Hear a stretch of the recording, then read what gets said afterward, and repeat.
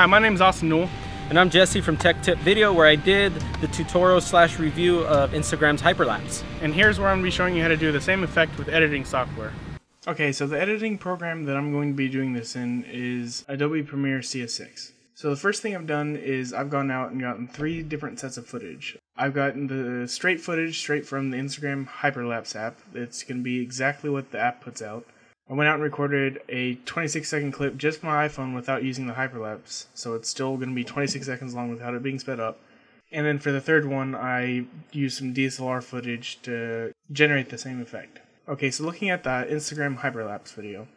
So the first thing to look at is that when you render it out of the app, it comes out as 1280 by 720. Even though you recorded it at 1920 by 1080, so already it's cutting half your resolution. And I believe that's because of the stabilization that it does inside the app itself. So let's watch that real quick.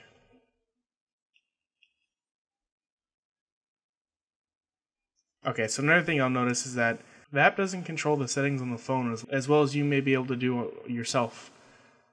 You can see right here in the sky, it's all blown out and there's no detail at all in there. And then that's just something that sometimes it might get, sometimes it might not. And so that was one of the problems. At first I thought it was just the phone, but then when I realized I went and recorded the phone footage looked a lot better. It had all the detail in the sky. So let's watch that one right now.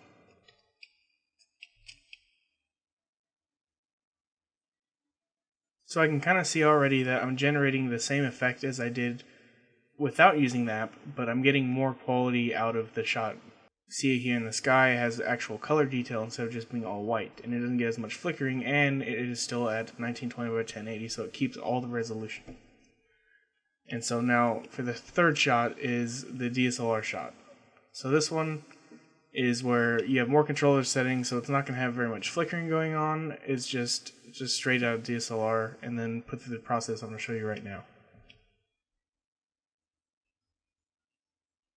So that one looked a lot better, a lot more smoother, and it didn't have any flickering because none of the settings were automated. So how I achieve this effect is that I bring the footage, let's say I bring straight from the iPhone, and I bring that footage into its own comp. So I have an iPhone comp over here, and I bring the iPhone footage straight into the comp. So the first thing I want to do, I'm just going to get rid of this audio here. The first thing I'm going to do right now, it's not stabilized or sped up at all. I mean, the phone has its own stabilization, but it didn't do any actual stabilization that the app would have done. So the first thing I'm going to do is throw on a warp stabilizer. So you go over to your effects and presets and type in warp stabilizer, drag that on there, and it's going to do a lot of automating that I'm just going to speed on through, that it has to analyze the footage first. Okay, so I turned the effect off right now because it's going to take a little while, but I'm going to show you that once it's done actually analyzing all the way through, what I did on this first clip was that 50% was too much. It made it look a lot like Jello. It just waved all over the place and it didn't stabilize it as well as I wanted. So what I did was on this one, I just turned it down to 20%, and that gave me a pretty decent equal look to the stabilization that the Instagram app gives. So that is all you have to do just for the stabilizing part on that.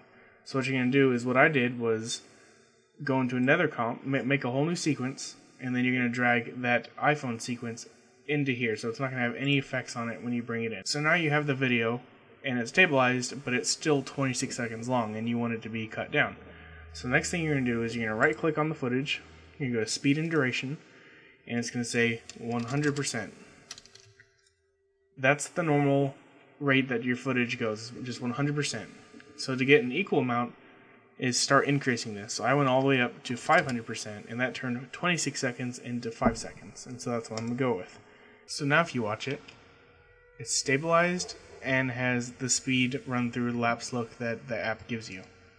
But instead of in the app, you did it on a computer, and you have more detail in your shot and more control over how fast you want it to go or how stabilized you want it to go. So I did the exact same thing with the DSLR footage, and it got a little bit better result just because it didn't have any flickering or jello-y movements. So it did a better stabilization, but most people won't be doing this with the DSLR. I just wanted to throw that one in as another option. So if you compare the two, this is from the app, you lose about 50% of your quality, and you don't have any control over what it's doing with your settings on your phone while it records. And here's where you get to keep quality. It's still full resolution. It has a better exposure going on in the shot, has a better saturation, and you actually get to choose the speed and stabilization that you want. So both are good, but now you know how to do it both ways. Let's just say you want to just do this on the go, and you just want to do it and upload it straight to Instagram or YouTube. That's what you can do. If you wanted to make a really nice one that you want to just put somewhere that just shows like you're on vacation or the daily walks that you could do, you could just record them, save them on your own, and then get home and then do them later on. So that's it. Okay, that's it for the tutorial. If you liked either of our videos, please like and subscribe.